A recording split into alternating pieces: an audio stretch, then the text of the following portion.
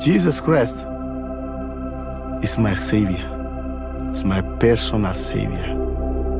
I really love Jesus. I want to follow Jesus until the end of my days. I came to know the Lord Jesus Christ way back in 1994. The Holy Spirit was speaking to me. I felt that God wanted me to do a ministry. God laid it on my heart that the Himbas, they need someone that will work with them. You need to give them the word of God. That was God's plan in my life. Operation Christmas Shelter was introduced to me by a pastor who came to Opuo.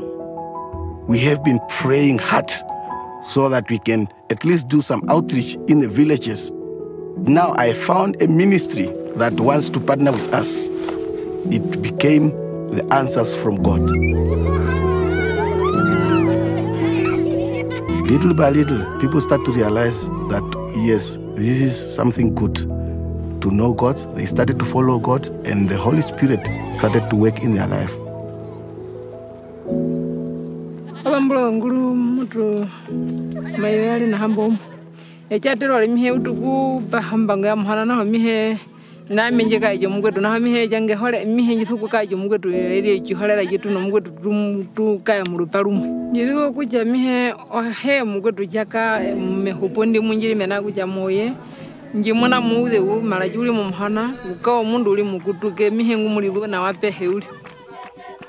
Sometimes I tell people that even if I have to die, at least I saw God working. For us, reaching the lost is the only things that we think about. That is our only prayer that we are praying.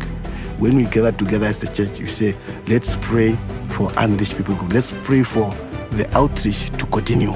Pray so that all of them might come to Jesus Christ as we are giving them the word of God. We want them to be saved.